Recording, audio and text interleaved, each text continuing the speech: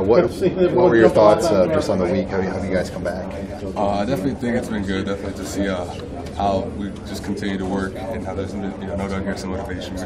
We obviously don't have the start you want, but there's definitely our goal is still out there, so we're still working for it. This is going to be a physical game when you look at Michigan's defense. I mean, how important is it that you guys stay on schedule and try to get some early run-down success this week? It's definitely it's going to be huge. Like you said, Michigan's a big physical team.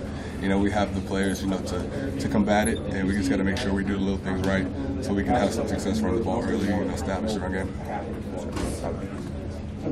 How much do you just lock in more, though, knowing they've got maybe 3 first-rounders on that front 7? I mean, that it's just going to take that much more of an effort this week to move the ball on these guys, and you can't really have some of maybe the mistakes you had in the last couple of weeks. It's definitely motivation to definitely get those little things corrected. That's the one thing we've been talking about a bunch. They do have some talented guys, but I think this team is a bunch of guys that they kind of play up to competition. Like when we play against better teams, I think it's just a little motivation, and we're trying to honestly correct that. We're trying to maintain our play no matter who we play.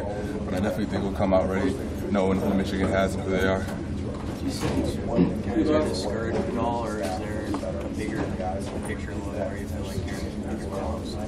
Oh no, yeah, I definitely think everybody's discouraged. I definitely think everybody knows what needs to be corrected, and we're just trying to figure out and going to practice and do our best to get all of those things fixed and have them not be issues anymore. Because we're doing a lot of good things. We just have to put it all together.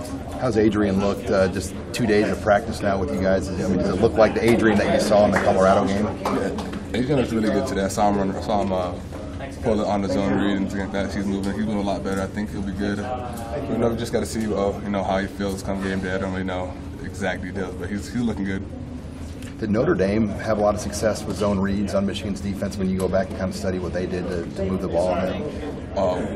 I don't know exactly what type of runs, they were doing, but when it came to Notre Dame running the ball, they had a lot of power runs. They moved the pile. They got a bunch of 4 or 5 yard runs.